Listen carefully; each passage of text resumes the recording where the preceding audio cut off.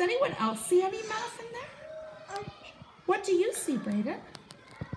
Under red I see 3 black dots and 3 black dots. And so what does that mean? 6. It does. So Wyatt saw the 3 legs down the left side and the 3 down the right side, and that was 6. And Brady noticed the same pattern with the dots. Does anyone else see something? Brady, what do you see?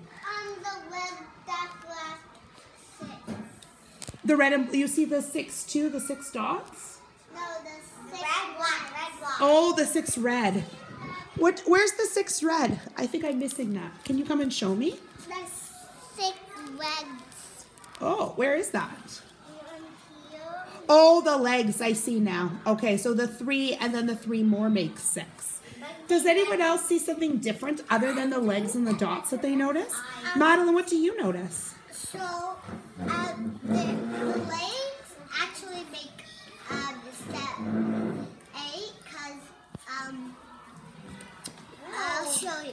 Because the legs actually make 8.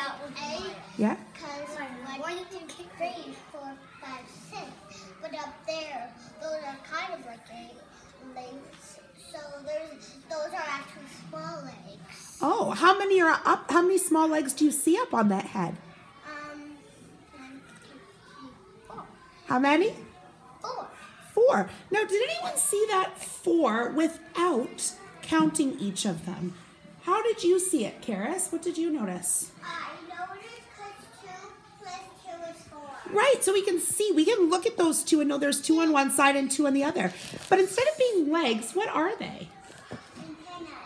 Right. So we had 6 legs and 4 antennae, which makes, how many altogether? Because Madeline had said 8 at first, and then she recounted, and then I was wondering. So if we have 6 and 4, how many altogether do we have? 1. How did you know that?